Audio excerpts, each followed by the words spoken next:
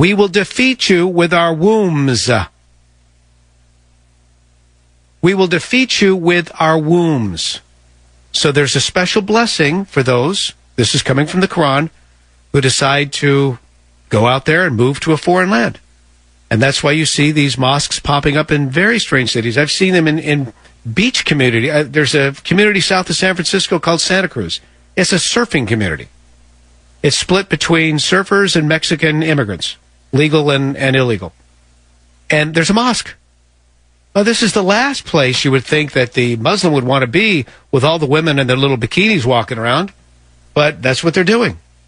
It's a special blessing in the Quran. I will also tell you this, as long as we're on to Islam, there's just one other quote. I tweeted this out earlier today, and it's a quote from John Quincy Adams, the former president of the United States of America. As the essential principle of Muhammad's faith is the subjugation of others by the sword. As the essential principle of the Muslim faith is the subjugation of others by the sword. They were saying this back in the day, folks.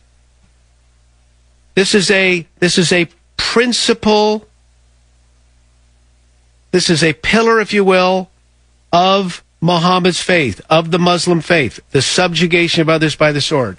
So they defeat you with the womb, and they convert you at the sword. And if that doesn't work, they take it to the next level. They take it to the next level. Let's talk more about this, and I can't wait. 855-400-SAVAGE. Brian Sussman filling in for Michael Savage on this, The Savage Nation. Join the Savage Nation. Call now, 855-400-SAVAGE, 855-400-7282. Savage. The Savage Nation is sponsored by Swiss America, the only company I trust with my financial future. Call 800-289-2646 or Swiss America. Brian Sussman filling in for Dr. Savage here on the Savage Nation. Let's talk to Travis. Travis is in South Carolina, WTMA. Travis, thanks for being with us. We're talking about this massive immigration. We're relating a lot of what we're speaking about to Michael's book, which is coming out next week, Government Zero. But in terms of immigration, this chaotic, mass, institutional, illegal immigration, what is this doing in terms of our American ethos? What is this doing to our American culture, Travis? I don't. I'm really not understanding why we should assimilate to the cultures that are coming in. We're supposed to learn all of their languages, all of their cultures. If you're moving to a country that's better than where you came from, shouldn't you learn the language, learn the culture? If that's truly what you want to do, it's right. Not up to us as Americans to learn your language to help you fit it. If you want to live here and you want to do the things that we as American people do, you should learn the culture, learn the language, learn how to assimilate yourself to the society in which American culture is. But right Absolutely. now, everybody else is trying to learn Spanish or Arabic or whatever it is, the language that is predominant where everybody wants to learn. I'm sorry, this is America. This is the United States of America. Learn English, learn our culture, learn how to operate within the system legally, and you won't Absolutely. No, you're right. Instead, it's the American citizen who's told, listen, you need to change, you need to adapt. Travis, thanks for your call on the Savage Nation. Well, case in point. We were sharing a bit ago about the Atlanta School District. 21 different dialects of Spanish have to be taught. 21 different dialects of Spanish, let alone the other languages. This is what we're talking about. I was speaking to a friend of mine who is, her heritage is Mexican. Speaking to her earlier this week. Her husband, same thing. When they were raising their kids, they refused to speak Spanish around them. Because they wanted them to learn English, because they wanted them to be able to excel in school, first and foremost. They wanted them to be American. They wanted them to go to great universities. So first things first, it was like, okay, we know how, we're bilingual. We know how to speak English. You're speaking English. That's going to be your language of choice. And yes, you will be an American. And you'll be proud of it. And they are. They did an excellent job. Continuing here on the Savage Nation, Let's go ahead and speak with Elliot, WABC. Elliot, you're on the air. Go right ahead. Elliot has left the building. Let's continue and go to a lot of great callers. David, WMAL. David, you're about to make a great point. I hope you can do it quickly, please. Thank you. Thank you, Brian.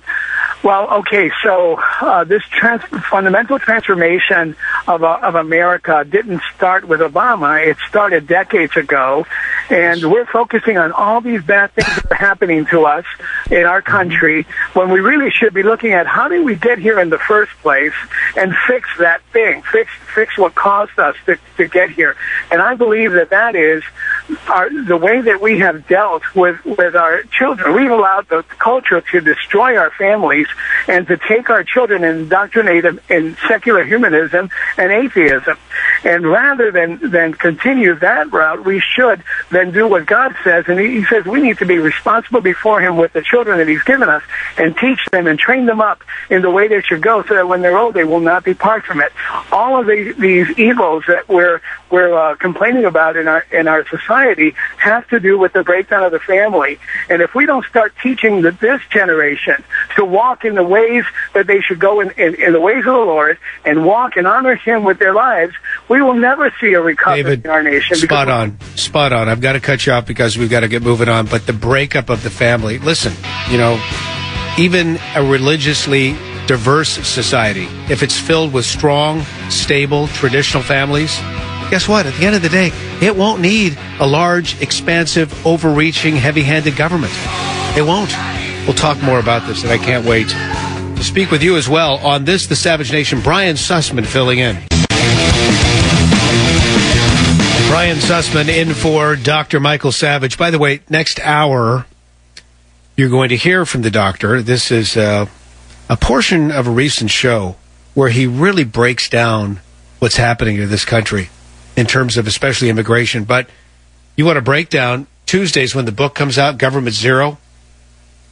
In this book, besides learning about the fact that we have zero leadership, zero strategy against the Islamic State, zero military, zero education, zero culture, I mean, it's all going down the drain before our very eyes.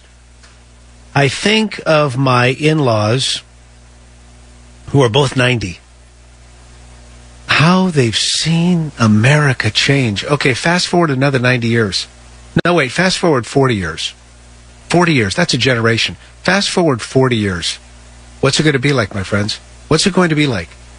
That's why Savage in this book has the 40 Actions to Save America. Government Zero comes out Tuesday. Go to michaelsavage.com for more information. Zev is at WABC. Well, at least he's listening on WABC in New York. Zev, we've been talking about the religion of peace quite a bit today. We have President Putin who says there's no difference between a moderate Muslim and a radical Muslim. What say you, sir? Okay, my take is as follows. First of all, there's no leadership here and abroad. We see that. Vladimir Putin is playing silly putty with Obama, and Obama has absolutely shown no leadership. What is happening basically is 1.5 billion Muslims in the world. I certainly believe that there's extremist and radical, and there's also the moderate. Most of them are moderate. 70% would not like to go engage in jihad and wait for 72 virgins to reward them, and that's absolutely true. However, the majority gets plucked into the minority extremist, and they will not be able to withstand it or thwart it or hold it back. Case in point, 9/11.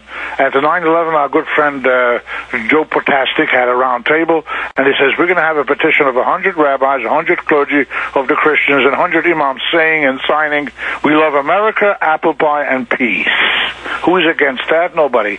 We got 100 or 1,000 signatures from all the Jewish and the Christian denominations. However, it came to Islam, we could get not more than 10.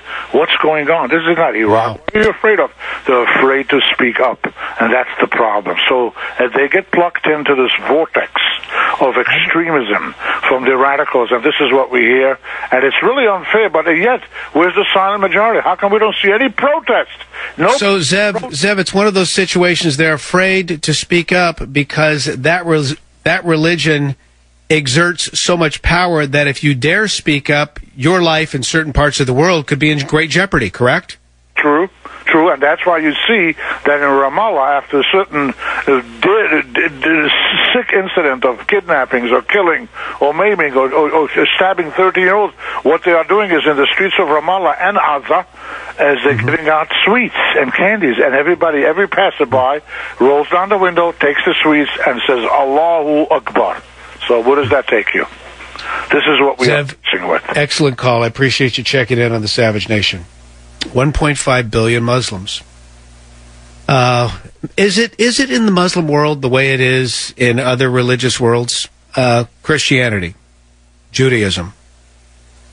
I know of those, let's be real. There are a lot of Christians who only go to church on Easter and on Christmas, right? There are a lot of Jewish people who only go to synagogue on the high holy days. And they don't really practice much beyond that. They would identify as Christian, they would identify as Jew, but beyond that, whatever. Then you have the more orthodox of both camps who, they're reading the Bible. They're trying to walk out the Bible. They believe in God. They pray to God, etc. Is it like that in Islam? Where you have the various degrees? In other words, a lot of people say, listen, I was just born this way. What the hell? I was just born this way, okay? And then there are others who are more religious, and they're in it to win it, so to speak. Does it work like that? Let's continue here. Here's Obama just speaking of the religion of peace. Are you ready for this? This is Obama. He's hosting the Pakistani prime minister. And he's talking about this extraordinary Pakistani-American relationship, the Pakistani-American community. He actually says they helped build America. Now, this may be news to many of you. You might even be Pakistani and this is news to you. You're saying, what? I helped build America? What? I'm just here on my H-1B visa trying to make a living in engineering. I'm just going to call. I'm helping to build America? Oh, this is all news to me. No, that's what Obama said. Of course, he's had a long-standing relationship with Pakistanis ever since 1981 when he was in college and he visited there. This is clip 16. Take a listen. I should note that we have an extraordinary Pakistani-American community that is helping to build this country, and that those people-to-people ties are part of what makes this relationship so special. What is he even talking about? He just pulls this stuff out of thin air. Rodney checking in from WBAP. Rodney, you're on the Savage Nation. Go right ahead. Yeah, thanks for having me on. I spent some years in North Africa, and my father-in-law is actually converted from Islam. He's from that region. And, I think one way to get the new immigrants from Middle East to assimilate is to tell them first about who they were before they became a conquered people. Islam converted by the sword, and you had civilizations before the conquest. And once they let go of this identity of Islam as something imposed upon them from history, then they're open to hear about the truth and the gospel of Jesus Christ. They can learn about other things, but we've got to educate them on who they were before they were a conquered people. And I think that's just critical. It's interesting you mentioned that, Rodney. I've been thinking about that a lot recently. And again, not to suck up to Savage, but he said something, I think it was either earlier this week or last week, he was talking about Lebanon. And he was talking about how in 1950, and it caused me to start doing some research on what he was discussing, but Lebanon was at one time a Christian majority country. And in 1950, they made a serious error. They started an immigration process of Syrians and then Palestinians, legally and illegally. Syrians and Palestinians started flooding their country. And in 25 years, from 1950 to 1975, there was the revolution, and Lebanon becomes a hotbed of hatred. If these people only knew, all these people that converted at the sword in Lebanon, all of these people in Egypt, for example, which was one time a Christian nation, who converted at the sword, if these folks would get back to their roots and see what kind of a culture they originally came from, you're exactly right. Maybe that would cause them to think, I've been hijacked. My family was hijacked into this religion, correct? You know, and we have to do the same thing with our roots. You know, we're doing something very special here in Virginia. And I'm talking with delegates at the state level.